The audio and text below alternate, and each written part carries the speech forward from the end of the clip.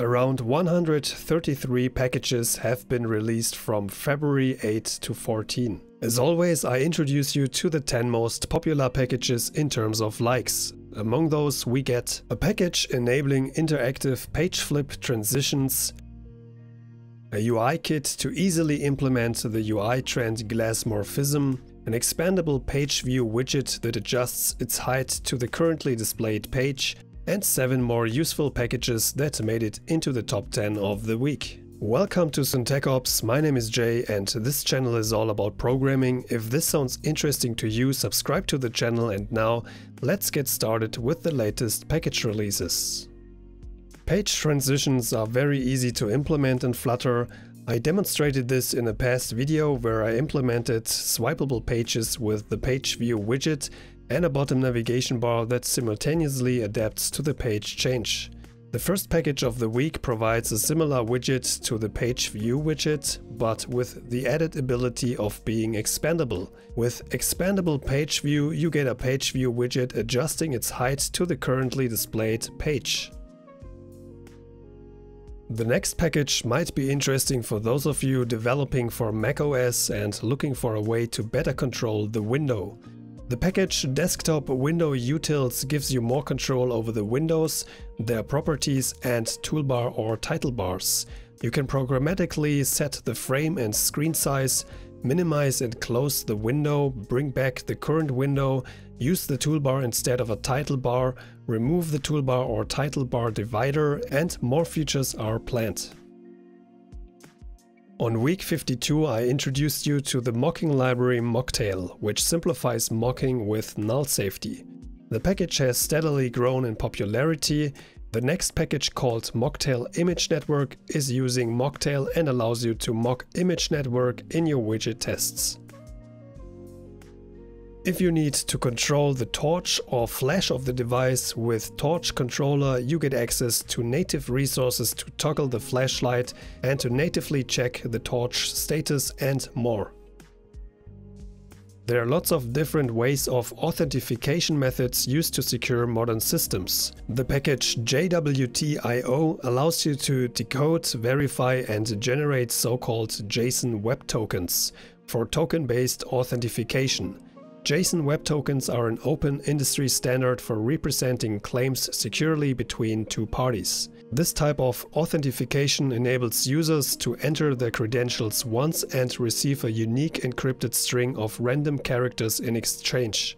You can then use the token to access protected systems instead of entering your credentials all over again. This digital token proves that you already have access permission. Use cases of token-based authentication include RESTful APIs that are used by multiple frameworks and clients.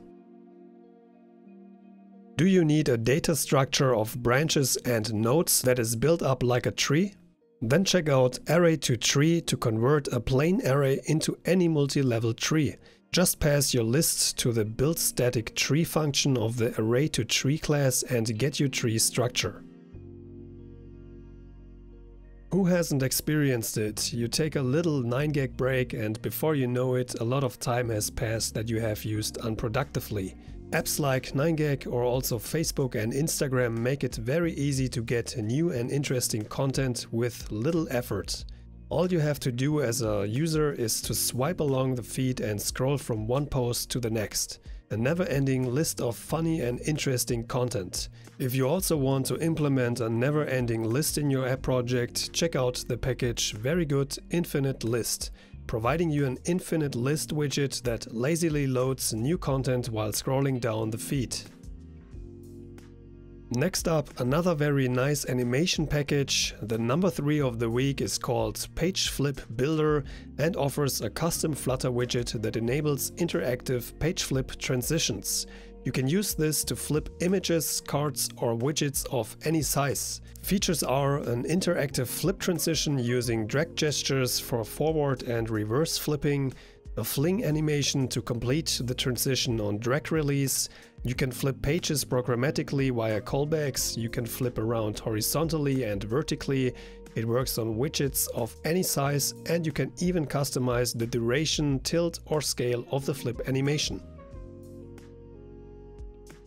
If you are a fan of the new UI trend called Glassmorphism, then you definitely like the next package. Number 2 of the week is called GlassKit and contains widgets to implement Glassmorphism in Flutter apps. The implementation seems to be very easy. You can create a glass container by using the clear glass or frosted glass constructor of the glass container class and provide the desired height and width and a child and you're good to go. If you want to make it even more unique, you can customize the glass container by providing a gradient, border gradient, blur and many other properties are available. And here we come to the number 1 of the week. With modest 11 likes, the package validatorless provides means to validate text inputs.